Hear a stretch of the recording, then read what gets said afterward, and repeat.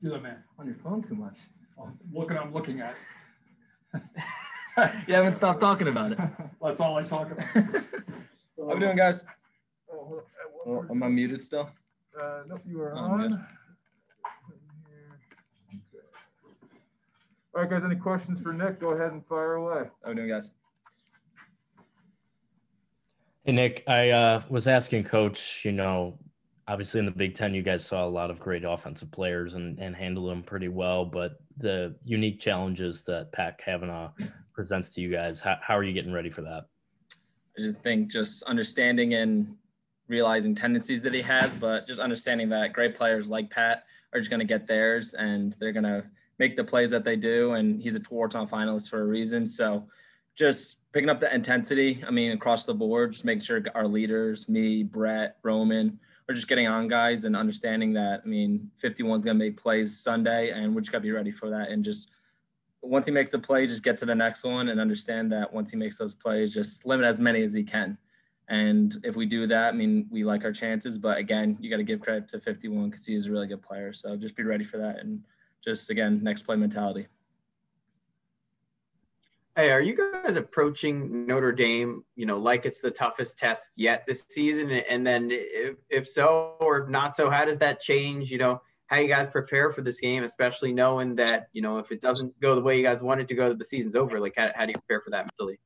Right. I think we want to prepare that like they are the best team that we're going to play. They are the next team and we're not guaranteed anything after this game. So really just making sure we don't leave any stones unturned and just make sure that we're covering all of our bases when we get to the game. So I think we're just making sure, we're done with finals now. We got that out of the way. So we have a lot of time left to really prepare for this team, really study their nuances and really their schemes and just make sure that we're confident going into the game Sunday. So I think just looking at them as a whole, they're a really talented, disciplined team. They're a traditional Notre Dame team. They're going to be really athletic, really balanced, really traditional, and really disciplined. So just understanding what we're going to get for them and just, again, playing our game. So just making sure we cover all the bases and we're ready to go Sunday.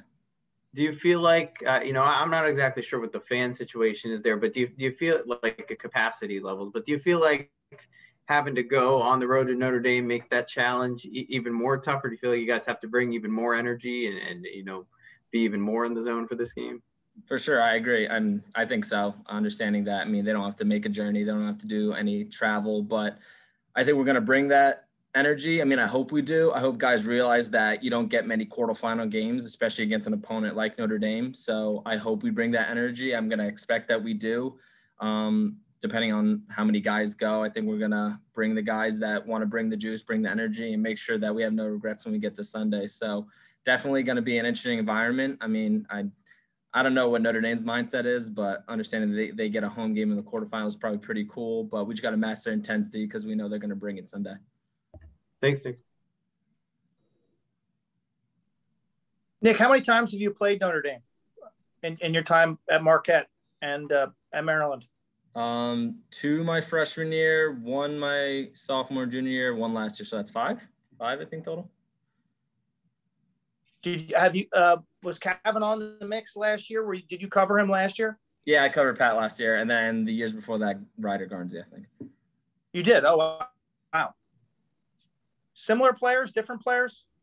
Looking at the 2, I think Ryder just I think everyone knows that he just kind of as creative as can be, that you can't really scout anyone like that or practice anyone in practice to give you a good look for that. I think Pat, I think they both play with a ton of intensity. They have no inclination or they have no hesitancy to get into a scrum, to put their nose in and just kind of do whatever they need to do to win. So I think there's a similarity there.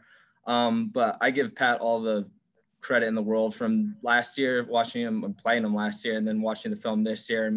He looks like a Tewaaraton finalist for sure. And I think he backs it up completely. He's finding guys, making everyone better, and then he can get his when he wants. So just making sure we're ready for that. And there's a couple similarities between the 2 of them, but Pat, I think he's just on another level right now. So I give him credit for that. Hey, Nick, it's not only Pat Kavanaugh. Jacobice and what's his name? Moore. They've got a lot of talent on that team. Is there that tendency, like I guess a lot of teams have with Maryland, you overplay, you overdo Jared, and then everybody else burns you.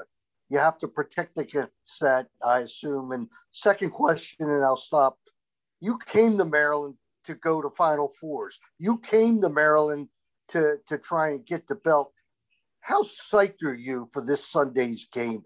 I know you fairly well now, and I can feel the heat in your mind looking forward to this game. Am I correct? I think so. But going on your first question, they're a top 5 team, top 4 team in the country. I think the record backs them up. They have talent everywhere. It's not one guy, like you said, and just Pat. They complement each other really well, like in all Notre Dame teams. They're very athletic. If they get to their strengths, they're going to do a lot of damage. They know who they are and they play to their identity. So just making sure that we're ready to go on Sunday for everything like that.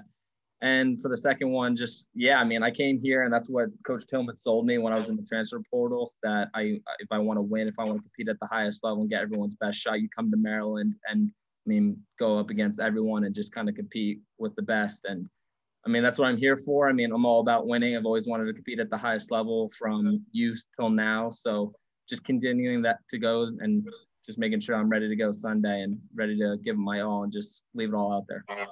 Best of luck, Nick. Appreciate it. Thank you.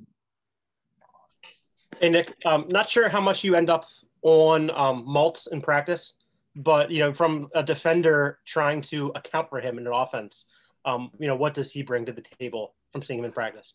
Well, I cover him here and there, and he's definitely a pain in the butt. He may not be the best athlete on the team, but he's so savvy. He's so slick. He has the softest hands I think I've ever played with or against.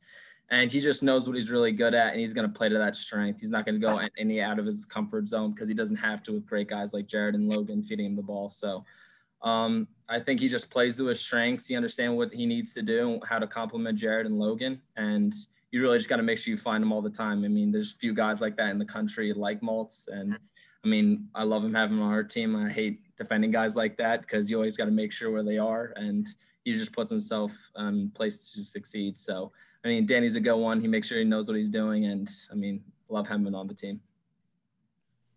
Thank you. How'd your exam go on Tuesday? It went all right.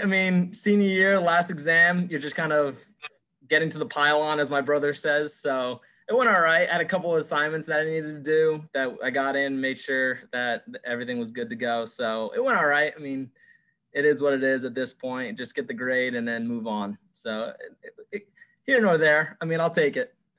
You're done. That's great. Done. Hey, when was the last time? Tell me about the mustache, the beard, and the hair. Last time I cut my hair was 2 summers ago. My mom. Summers. Two summers. Yeah. And then obviously clean up here nor there, but with COVID, it's tough to get to the stylist. My mom's big on the hair. She's the one with curly hair, and I was lucky enough to get it. Lucky and definitely quotation marks. Beard. I actually was rocking the beard until playoffs. So I didn't shave it from Thanksgiving until when we got up to Penn State. And then mustache, I think, was just a different look that I wanted to rock.